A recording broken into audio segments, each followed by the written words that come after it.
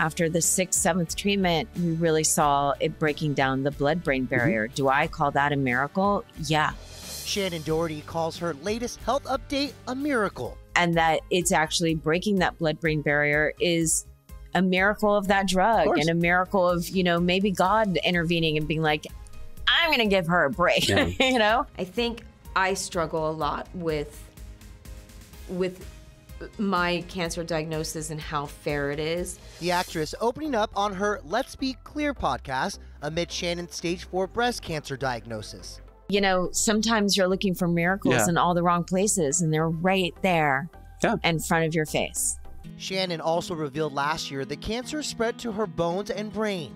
Yes, I'm a highly spiritual human being. I believe in God, so I do believe in miracles. And you've sort of run the table in terms of different kinds of breast cancer therapy. You sort of had it all, you know? And I'm very grateful that you sitting here in front of me looking as great. Speaking on the pod with her radiation oncologist, the 52-year-old now offering a positive update on her ongoing treatment. I'm not going to say what it is, but I'm on a new, you know, cancer infusion.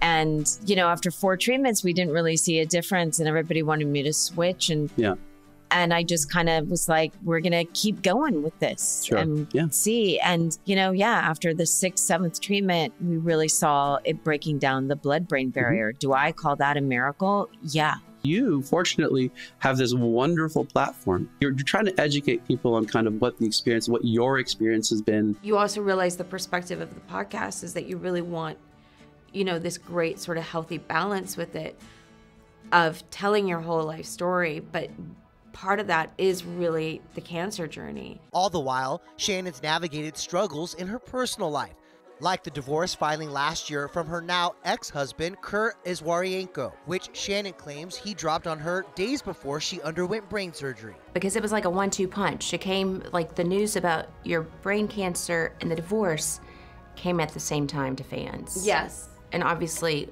seemingly came at the same time for you too. It was like maybe, you know, 2 or 3 days apart. So yeah, it was pretty brutal. Shannen's positive health update comes after recently telling ET she wants to be a mom, but that all depends on her cancer journey progress.